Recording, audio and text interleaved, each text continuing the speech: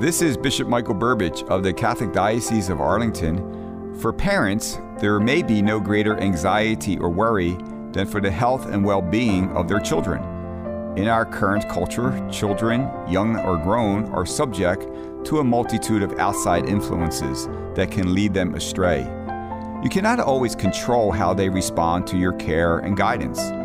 What parents can control is a commitment to pray fervently for your sons and daughters. St. Monica prayed daily for the conversion of her son, that he would stop living a sinful and immoral life.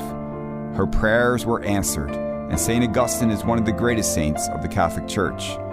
Your prayers may not be answered immediately, but dear parents, never underestimate how God will respond to your prayers and the seeds of faith you plant.